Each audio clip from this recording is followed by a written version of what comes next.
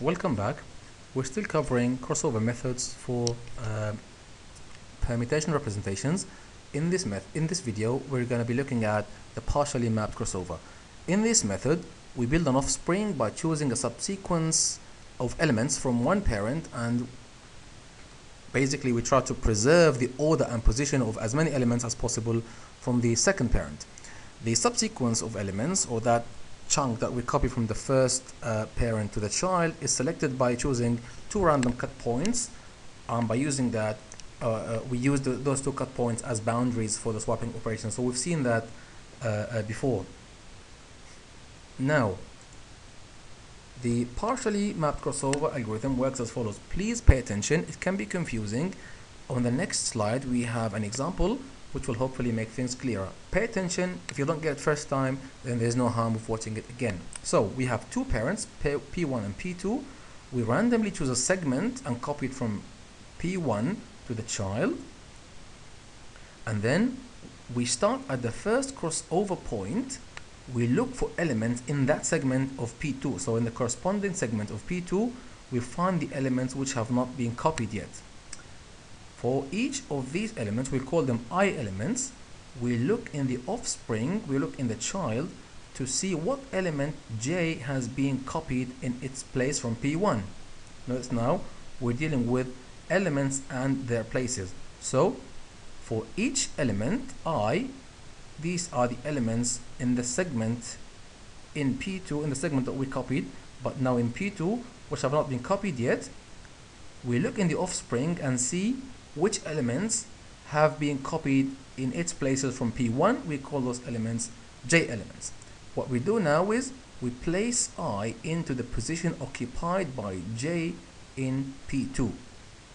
Since we know that we will not be putting J there as it's already in the offspring, right? J is already in the offspring, as J is already in the offspring, right? So let's put that red. Yes. So J is already in the offspring.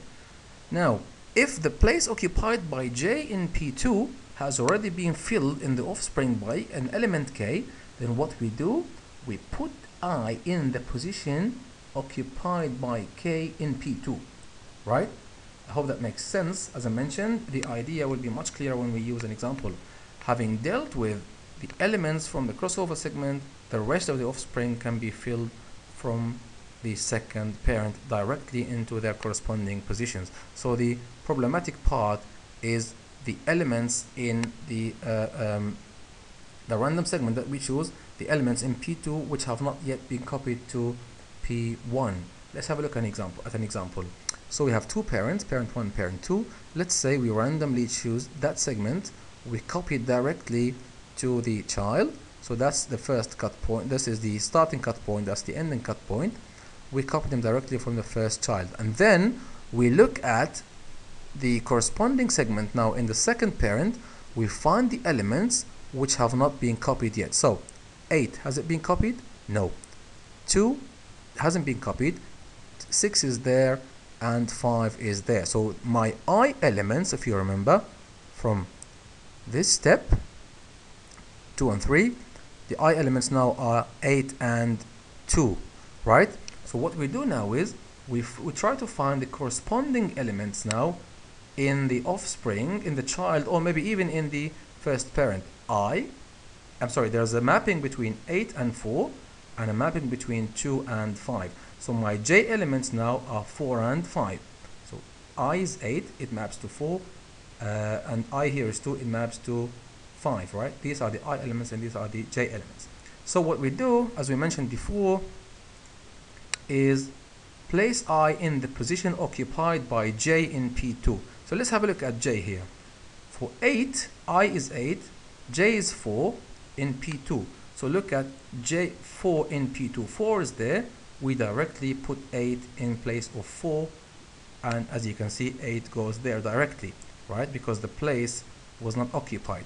However, there is a small problem. What if that place is occupied? So as we mentioned here, that place is empty, right?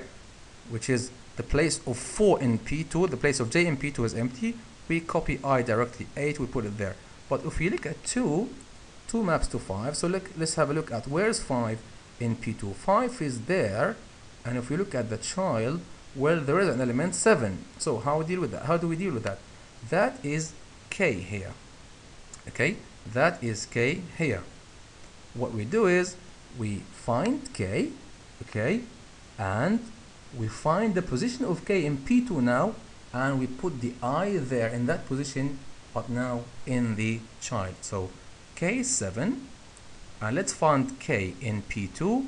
K is there, we put I in place of K, right, in the position of K in the second parent. So 2 goes there. Hope that makes sense. The rest of it is copied directly. As you can see, 2 here goes in place of 7, the place of 7 in the second parent, but not in the first parent. The rest of the elements are copied directly from the second parent, so we end up with 9, 3, 2, 4, 5, 6, 7, 1, 8. Hope it makes sense.